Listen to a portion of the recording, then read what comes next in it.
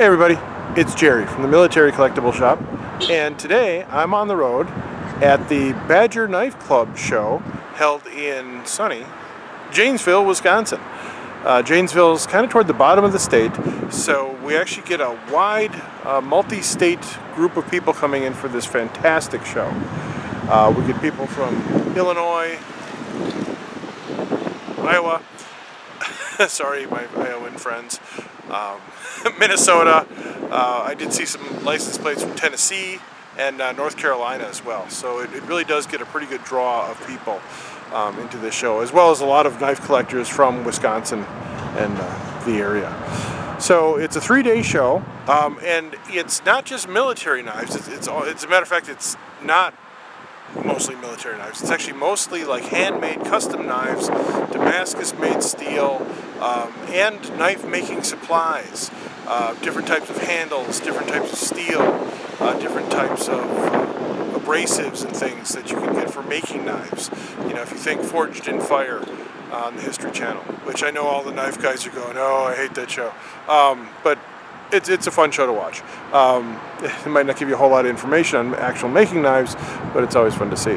I was able to pick up several military pieces, which I will be showing you shortly. So, hello again from somewhat rainy and cloudy Janesville, Wisconsin. Alright, well, I had left the Janesville knife show, and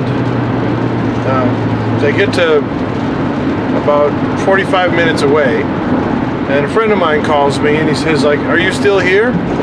There's a guy who's got some of those knives that you collect here. So I'm like, oh no. So I'm headed back to the Janesville Knife Show. So life is either a daring adventure or it is nothing at all. So thanks for being along on this adventure. Alright, well, let's see what we can see.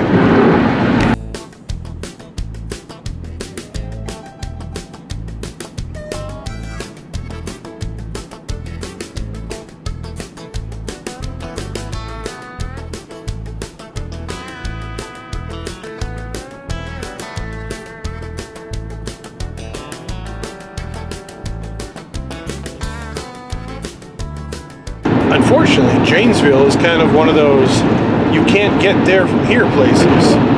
So it's not off the freeway. I mean, you get there from the freeway, but it takes a while. So the ride is killing me because I want to see what this guy's got. So, but I'm driving. All right. Thanks for riding along. Alright, well, I had found the guy, and not a complete bust. He actually did have 6 of the knives that I collect, but unfortunately he wasn't selling any of them. He was actually just kind of showing them, and or you know, if he could trade for something that he collects, he would do that, which is one of those things that's kind of unique to the knife guys, you know, where money doesn't mean as much as whatever the particular thing that they're looking for is. So, but it was nice to meet the guy, and we had crossed paths a couple times, but never got it together.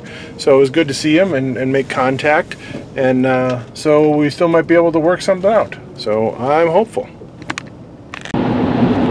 All right, so now I'm on the second leg of the journey, going to Madison, Wisconsin. Go Badgers.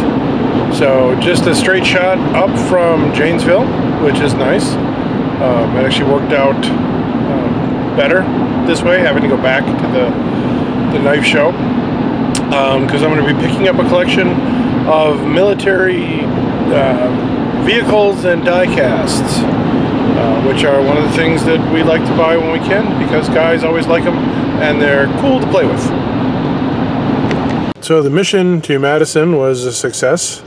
I have a carload of stuff, die casts, airplanes, tanks, other vehicles, tractors, trains, all kinds of that kind of stuff. But but that sells pretty well. So always happy to get that when we can. It's a nice old collection, so and a lot of pieces. So we'll look for that coming to eBay near you soon. Okay, so back at the shop, and just wanted to share with you what I did get from the Badger Knife Collectors Show in Janesville, Wisconsin. One of the first things I got was a German Labor Corps hewer. Not in the best condition, but an original piece and not an easy dagger to find. That was nice. There wasn't a lot of German daggers there. There was actually only 3 daggers there, this being one of them. There was a second model Luftwaffe and Army officers, both priced ridiculously high at over $2,000 a piece. But then again, it's a different market. Maybe the guy will get them. I don't know. A Czechoslovakian bayonet. This is kind of interesting, and actually an Italian bayonet. This is one of the first, not this particular one, but this is the first type of bayonet that I ever bought from the surplus store down on 7th and Wisconsin Avenue. But Italian bayonet for the Carcano. This is the non-folding type, complete with the frog. So that was kind of nice to find. And a socket bayonet. Slightly damaged, but still U.S. marked, and it was so cheap I could not pass it up, even as a tent stake. So, and then I also stopped at a little antique store along the way, because whenever you're on the road, you have to stop at all the antique stores. Got a little container of soap, empty, but this is what a lot of guys carried with their personal kit in both World War I and World War II. And then at an estate sale, I also picked up a Saudi Gulf War medal in the presentation box. So I was kind of surprised to get that and see that, but this isn't one that we normally run across a lot. And so it'll go nicely in our Desert War section. Okay, so I hope you enjoyed that little jaunt with me. As I like to say, a bad day at a show is still better than a good day at work. So it was nice to get out, get to the knife show again. Even though I wasn't able to find any of the Wisconsin vocational knives that I look for my own collection, I was able to handle 7 of them from the knife guys who had them as trade bait. So, oh well, but at least I got to see them. I'm going to be adding those examples to my database, so I know they exist now, which is half the battle. So we'll see what comes of it.